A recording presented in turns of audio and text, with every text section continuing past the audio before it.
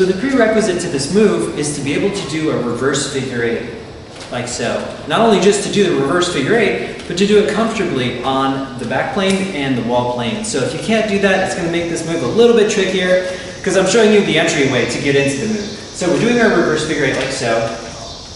Okay?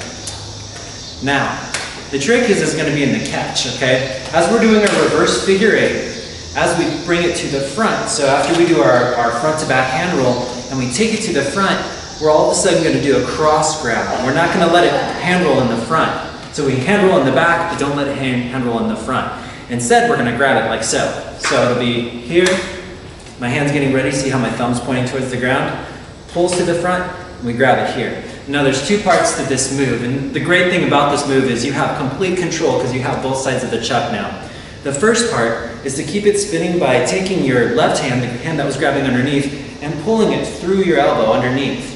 Okay, this will unwind it. Now we're just going to rotate it to the opposite side. So now this is going to go through the elbow like so.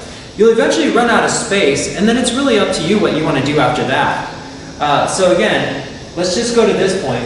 Here we're doing a reverse figure 8.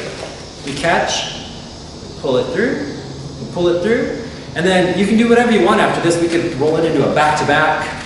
I mean, what I usually like to do is like a little handoff. So let's see, I'm trying to think how I do it. Yeah, it's just a little handoff right there. So we do the roll through the one arm, we roll it through the other arm, and then I'm going to take this hand and I'm actually going to do a rip, except for my hand's kind of off, but I can still rip it to my right hand, boom, like this, and then I'll catch it into a reverse grip, and then we have that one motion that we practiced, what, a couple weeks ago. That was that motion. So in fast motion it looks like here, here, here, there.